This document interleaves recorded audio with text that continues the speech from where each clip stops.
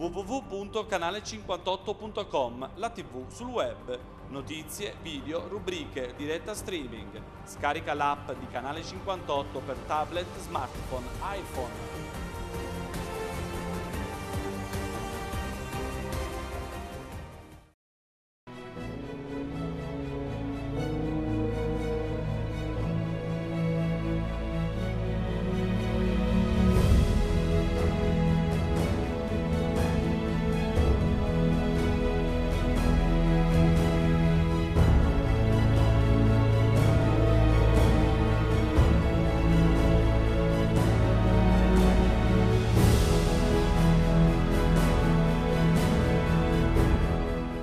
Buonasera, la trasmissione Politica e Sviluppo ospita negli studi di Canale 58 il sindaco di Flumeri, Angelo Lanza. Buonasera a lei, sindaco. Buonasera, grazie. Senta, lei ha stravinto le elezioni, amministrerà anche per i prossimi 5 anni. Vorrei affrontare prima i contenuti del vostro operato. Che cosa avete fatto come primo atto quando siete rientrato da sindaco della nuova giunta? Sì, ovviamente abbiamo prima ricostituito la giunta, abbiamo insediato il consiglio comunale e poi stiamo dando continuità agli atti che già avevamo intrapreso, quindi il completamento delle opere infrastrutturali principali, in particolare la scuola, il cui complesso Corpo B è in corso di ristrutturazione e su cui insomma ci sono stati dei piccoli problemi. Per quanto riguarda il conto consuntivo, mi pare che c'è stata una diffida della prefettura. Cosa è successo? Chiariamo un po' ai telespettatori e anche alla minoranza questa cosa. Sì, infatti forse più alla minoranza che evidentemente non conosce bene le dinamiche di questi problemi quando accadono. In sostanza il conto consuntivo, che come tutti sanno va approvato annualmente entro il 30 aprile, quest'anno nella maggior parte dei comuni non è stato approvato alla scadenza ordinaria. Questo perché in fase di passaggio tra la vecchia e la nuova normativa, insomma, non pochi problemi sono stati creati dall'attuale norma. Questo ha comportato appunto uno slittamento in avanti dei tempi. Poi c'è stata la campagna elettorale che ha comportato un ulteriore ritardo e mentre gli altri comuni erano già stati diffidati all'inizio del mese di giugno, noi abbiamo ricevuto la diffida solo ieri, 2 giorni fa, che appunto ci dà diffida che ci assegna 50 giorni di tempo per approvare il consuntivo. Anche in questo caso appunto si vede la particolarità e la complessità dell'atto, in quanto le diffide prefettizie normalmente assegnano 20 giorni per l'approvazione del bilancio e del consuntivo, solo per quest'anno la diffida vale 50 giorni. Senta, dobbiamo parlare di occupazione. Il suo paese ovviamente ospita una delle industrie più importanti dell'area, quella della Valle Ufita, Industria Italiana Autobus. Noi ci siamo lasciati prima delle elezioni con l'avvio del rilancio. Gli operai nel frattempo stanno lentamente riprendendo le loro posizioni, non tutti. Nei prossimi giorni, il 13 luglio, ci sarà al Mise anche un nuovo incontro. Che cosa avete saputo a tal riguardo? Guardi, la questione è piuttosto complessa, sapevamo già della complessità della questione e la complessità riguarda in particolare le commesse che Industria Italiana Autobus necessariamente deve acquisire, quindi vincere le gare per poter garantire lavoro ed occupazione al nostro territorio. Il problema però sta nei bandi di gara che vengono formulati dalle regioni e dalle aziende speciali pubbliche. Perché dico questo? Perché a volte capita che Industria Italiana Autobus non solo abbia difficoltà a concorrere proprio perché ci sono dei colossi quali Mercedes e Fiat, insomma, che hanno sicuramente un'esperienza maggiore, ma al di là di questo ci sono delle caratteristiche che poi tendono ad escludere le aziende più piccole e in particolare Industria Italiana con i suoi marchi Breda Menarini e Officine Padane. E lo dico perché sono anche un po' rammaricato in queste circostanze, insomma il rammarico è forte proprio perché anche la Regione Campania a volte sembra predicare bene e razzolare male. Insomma, abbiamo l'azienda unica produttrice in Italia di autobus e le commesse a volte vengono concesse o vengono assegnate, ovviamente con procedura ad evidenza pubblica, ad aziende che sono straniere o nella migliore delle ipotesi sono italiane di nome ma producono all'estero e hanno sede legale all'estero, come la Fiat. Senta, secondo Banca d'Italia, secondo Istat, la regione Campania sta camminando, sta dicendo, in un certo senso sta diventando la locomotiva del sud, ma come mai le zone interne soffrono sempre? Cioè ci sono una serie di aziende che sono chiuse anche in Valle Ufita, se noi ci facciamo un giretto. Sì, diverse aziende sono chiuse, alcune non sono mai partite a dire il vero, perché ricordiamo I patti territoriali sono stati una manna per quelle aziende che avevano, per quegli imprenditori che avevano volontà di lavorare. Alcuni di questi imprenditori invece hanno soltanto sfruttato la situazione, cercato di attingere dei fondi pubblici per poi non aprire mai o chiudere le aziende dopo poco. Sindaco, risolto il problema delle infrastrutture, faccio riferimento al viadotto sulla statale 90 delle Puglie, lei intende affrontare altre emergenze oppure pianificare qualche cosa di nuovo, visto che dobbiamo pensare anche ai prossimi 5 anni? Certamente, lei mi fa una domanda molto interessante. Intanto però tengo a precisare che il cavalcavia sulla Manna Tre Torri, per intenderci, è stato un problema risolto grazie anche alla nostra, come dire, al nostro essere da pungolo nei confronti dell'ANAS. Chiaro che però era un'opera che interessava ed era di competenza ANAS e ANAS ha brillantemente risolto il problema, anche se ci è voluto un bel po' di tempo, insomma, però l'importante è arrivare a conclusione. Diversi problemi sono ancora da affrontare. Ricordo che nella nostra comunità ci sono alcune zone che ancora non sono servite dalla rete fognaria, ci sono anche zone non servite dalla rete del metano, per cui i problemi infrastrutturali principali da risolvere, una volta che abbiamo in qualche maniera risolto quasi tutti i problemi legati alla viabilità, dobbiamo necessariamente mettere mano a metanizzare quelle zone e a rendere appunto fruibili anche i corpi idrici superficiali. Per quanto riguarda i rifiuti, ultimamente Flumeri è destinata, mi pare, di 80 tonnellate di frazione organica per lo smaltimento. Riuscite a sopportare questi carichi di rifiuti? Beh, allo stato attuale non ci sono particolari problemi al compattatore in Valle Ufita perché i rifiuti vengono stoccati, restano poco tempo e poi vengono trasferiti per essere smaltiti altrove. Il problema però dei rifiuti è un problema atavico che riguarda il ciclo dei rifiuti, diciamo, il completamento di questo ciclo che è relativo in parte alla frazione organica e quindi alla necessità di avere in Irpinia un biodigestore, quindi un impianto che riesca a trasformare il rifiuto organico in concime ed energia. E l'altra parte invece è dovuta alla raccolta differenziata, quindi plastica, carta e cartone che vanno necessariamente messe a frutto, quindi vanno monetizzati questi rifiuti, perché i rifiuti sono una ricchezza laddove vengono differenziati bene. È solo in Campania che il problema viene affrontato sempre con crisi, insomma c'è sempre una crisi continua, non si capisce il perché, ma purtroppo è questa la realtà. Dall'emergenza rifiuti all'emergenza idrica, questi sono i due problemi atavici che ci portiamo indietro da anni. Senta, immigrazione, la scelta di dare ospitalità ai migranti non l'ha danneggiata certamente nella campagna elettorale, perché lei, lo ricordiamo ai nostri telespettatori, ha stravinto.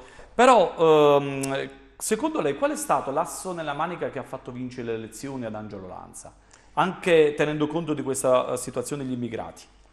Guardi, la situazione degli immigrati viene a volte strumentalizzata da quelli un po' più ignoranti, dico ignoranti proprio perché non conoscono le persone che si trovano nel nostro territorio soltanto perché sono scappate via da una condizione peggiore nel loro paese, a volte dalla guerra, a volte da condizioni economiche non vantaggiose. Quindi parliamo anche di migranti economici che sicuramente non sono la parte più importante dei migranti che approdano in Italia. C'è però appunto ignoranza laddove la gente vede nei confronti di questi ragazzi soltanto un nemico. In realtà sono delle persone che stazionano per un po' di tempo sui nostri territori, ma sono diretti altrove. Loro chiedono i documenti per andare nel nord Europa, dove magari ci sono già dei parenti, ci sono dei familiari per potersi ricongiungere.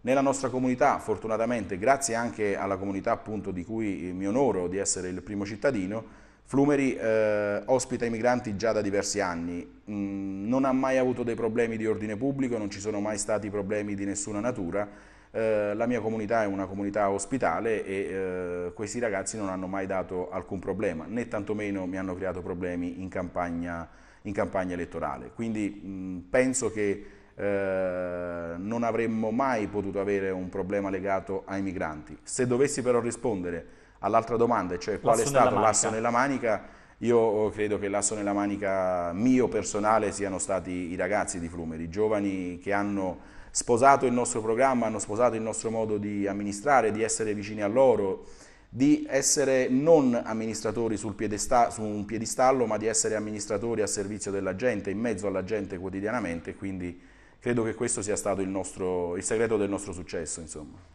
Senta, Flumeri ha una bella struttura, la dogana aragonese, avete progetti, avete soldi per rilanciarla, dobbiamo un po' forse vivacizzare questa struttura. Sì, dobbiamo vivacizzarla ed io dico dobbiamo riempirla di contenuti perché i fondi che sono stati spesi fino ad oggi erano fondi destinati esclusivamente alla struttura, quindi al ripristino della struttura in sé. Oggi dobbiamo dare una destinazione d'uso che in parte è già stata data, almeno diciamo, nelle intenzioni, e dare una destinazione d'uso anche per fare in modo che questa struttura crei dei ricavi affinché i ricavi possano almeno consentire una manutenzione costante perché è una struttura molto grande, molto bella ma che ha bisogno di essere manutenuta continuamente. Quindi riempirla di contenuti vuol dire in parte procedere con la destinazione d'uso a suo tempo già scelta e quindi dare almeno una parte della struttura per un museo sia del Giglio sia dei reperti archeologici di Fioccaglie. E non solo Fioccaglie, perché poi con la sovrintendenza insomma, stiamo lavorando ad un progetto un po' più ampio. Dopodiché la nostra intenzione è quella di concedere la stessa struttura anche per finalità meno culturali, o meglio, finalità culturali legate alla musica, allo spettacolo, ai vari eventi, ma anche legate alle manifestazioni legate non so, alle cerimonie. So di diversi comuni che sfruttano delle strutture antiche per quale location per delle cerimonie e soprattutto che fanno pagare bei soldini per... Certamente potrebbe essere un buon viatico economico questo. Esatto, questo è il nostro obiettivo. Noi lo facciamo sicuramente per far conoscere meglio la struttura, ma anche per creare quelle occasioni di introiti affinché la struttura possa appunto essere manutenuta quotidianamente. Senta, ritorniamo un attimino alla politica così ci avviamo verso la parte conclusiva dell'intervista. Come avete scelto i vostri assessori? Come avete distribuito le deleghe? Qual è stato il criterio che avete utilizzato?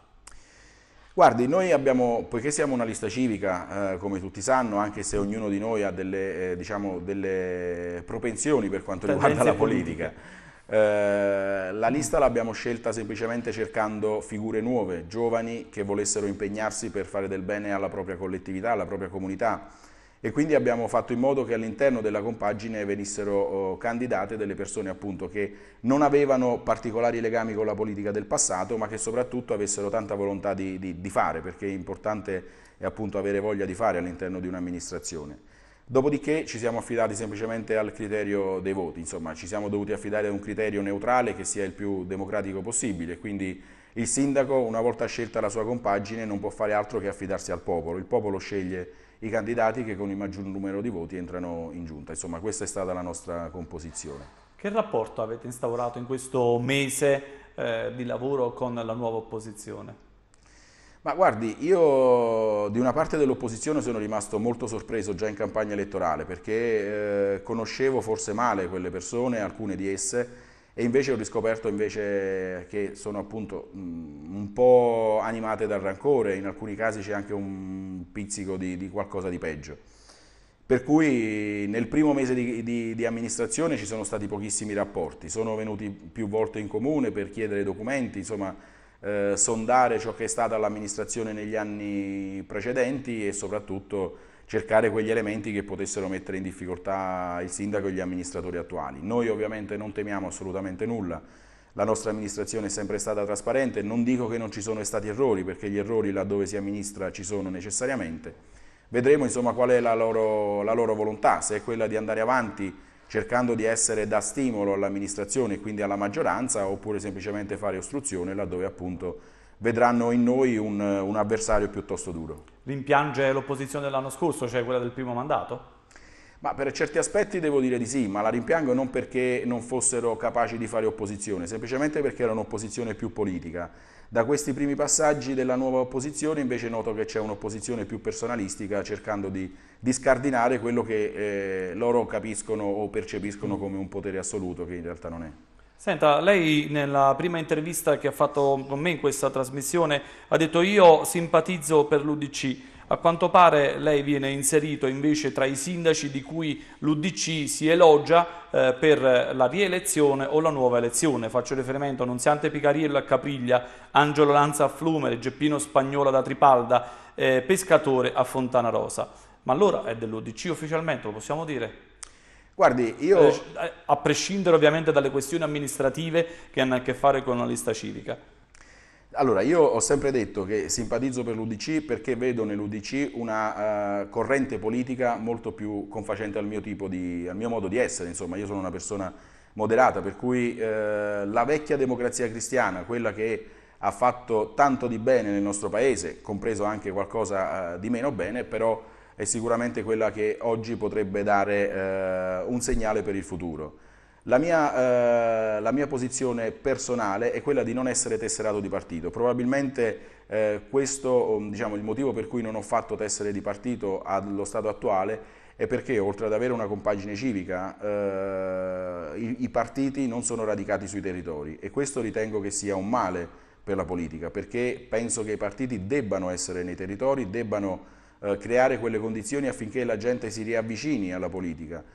Oggi la difficoltà anche nel comporre una lista nelle amministrative è quella dovuta al fatto che la gente si è allontanata, ha una disaffezione totale nei confronti della politica e delle attività amministrative che ne conseguono, per cui ricreare le condizioni affinché questa gente ritorni a capire, a discutere e anche a litigare all'interno di una sezione forse è la cosa più importante, per cui riprendiamo da dove abbiamo lasciato, costruiamo le condizioni appunto per ricreare le sezioni e quindi la politica. C'è una sezione dell'UDC a Flumeri oppure la farà aprire lei?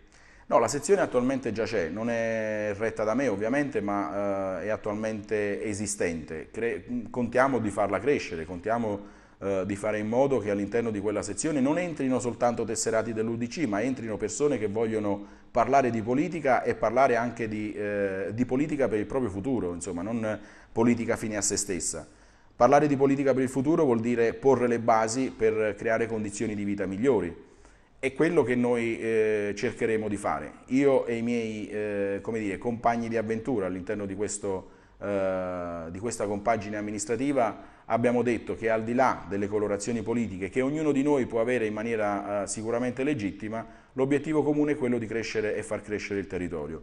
Questo lo faremo all'interno della sezione, sia essa dell'UDC per quanto mi riguarda, sia essa del PD o di altre componenti politiche per ciò che riguarda gli altri. L'ultima domanda. De Mita ha effettuato una ricognizione, sto facendo riferimento ovviamente al leader di Nusco, degli ex democratici cristiani, meglio oggi definirli moderati. Lei ha risposto a questa ricognizione generale che è stata lanciata da Roma? Ci sarà? Le piace il progetto? Ma il progetto infatti è una buona idea progettuale, ritengo che ricompattare il centro per fare in modo che si crei qualcosa di più consistente è ovviamente un'idea importante, è un'idea che può far gola non solo a me ma anche ad altri personaggi politici, insomma, che si trovano nella condizione di essere moderati e quindi di stare non nelle ali estreme. È un progetto sicuramente ambizioso, non so quanto occorrerà per poter far decollare questo progetto. Sicuramente io ho la fortuna, dico di avere la fortuna di sentire De Mita ogni tanto, con il quale mi interfaccio e con il quale appunto discuto anche di queste problematiche che vanno al di fuori della sfera comunale. Spero che il progetto vada avanti, che De Mita lo porti avanti per il bene della comunità, per il bene dei nostri territori, perché ricordo a tutti, insomma, De Mita è colui che comunque ha fatto la storia dell'Italia, insomma, penso che qualcosa da insegnarci e ce l'abbia ancora, quindi perché no, creiamo le condizioni per un futuro migliore. Sindaco, io le faccio in bocca al lupo per il suo lavoro, facciamo un bilancio fra un anno a questo punto, visto che lei ha tanto da lavorare, in modo tale che vediamo un po' che cosa ha fatto e daremo conto ovviamente ai suoi elettori. Ok, ci ritroveremo tra un anno appunto con questo bilancio. Grazie, la ringrazio per il suo intervento e ringrazio i telespettatori per aver seguito la trasmissione Politica e Sviluppo. Buonasera a tutti.